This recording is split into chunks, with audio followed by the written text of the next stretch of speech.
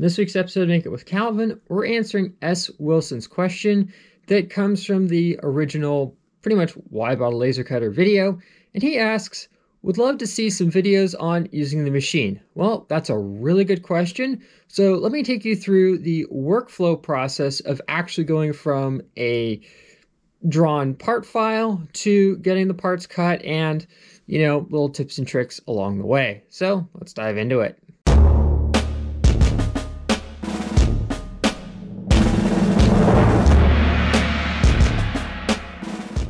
Alright, so for the sake of time in this video, I'm not going to be discussing how I draw everything. I am going to say straight up, I am using Adobe Illustrator. So if you are not using Illustrator, you can skip ahead in the video. I'll have a timestamp in the description down below, and you can dive right into how I go about actually cutting the parts out using K40 Whisperer. That is if you're using Inkscape to draw, color, all that stuff.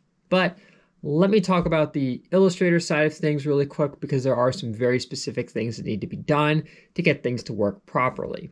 So in Adobe Illustrator, you need to set the values of your black, which is very simple. Anything that's not the specific color will work. And your blue for your vector engraving and your red for your vector cutting. Now in K40 Whisperer, in short, black is raster engraving, which is just the head moving back and forth, fires the laser, great for engraving images. Not very efficient for doing things like my buildings with a lot of just very simple vertical lines on them. Now, if you want to do vector engraving, which is effectively vector cutting just a whole heck of a lot faster, you need a very specific blue value. And if you want to do vector cutting, which is tracing the design out and cutting it effectively, you need to use a very specific red value. Now I've overlaid on the screen the values that I'm using for blue as CMYK values and red as CMYK, as that's kind of what Illustrator defaults to when I would import the DXF and then go from there, or draw specifically in the program as well. So once all that is done, you now need to export the files in a very specific way as well. In short, Illustrator uses some funky SVG units per inch relative to all the other programs that are out there, and that causes scaling issues. And when you're doing something like the building that needs to be a very, very specific size, so the windows and doors and all that stuff fit, this can be a major headache. Now, all that aside, getting it to export the right size is actually not very difficult. Evil Mad Scientist did a full article on it. I'm just going to do an abbreviated version with the export settings that I'm using that work fine for me. But I do highly recommend checking out their article on it. It's very useful if you're having problems with that.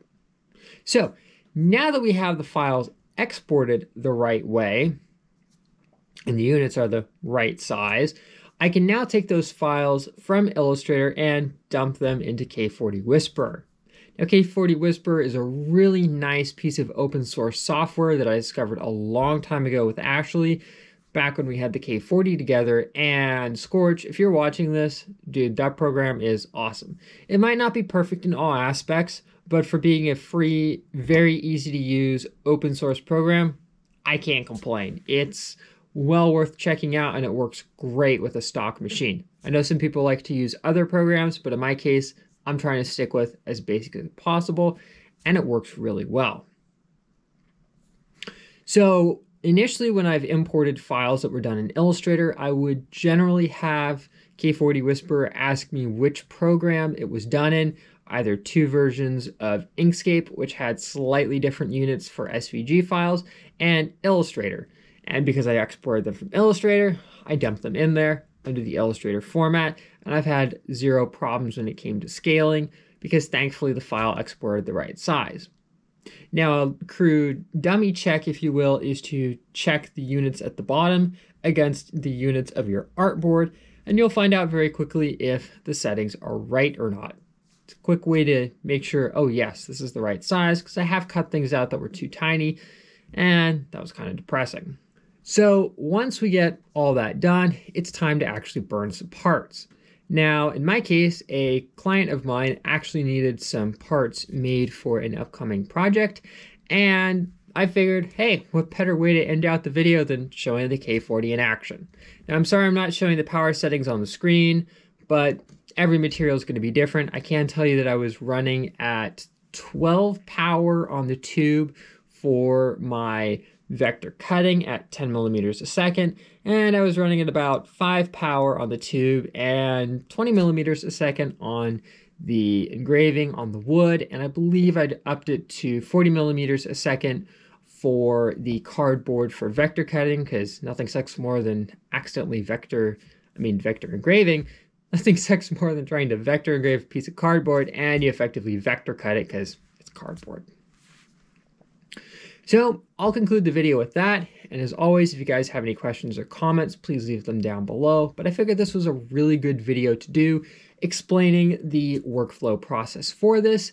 And if you are going to be sending files to somebody who has a K40 and uses K40 Whisperer, hopefully this is helpful. I've already had one client of mine ask me what the settings were for files, and I gave him that, and I figured, hopefully it'll work. So, hope you guys enjoyed, and I'll see you here next time on Make It with Cal.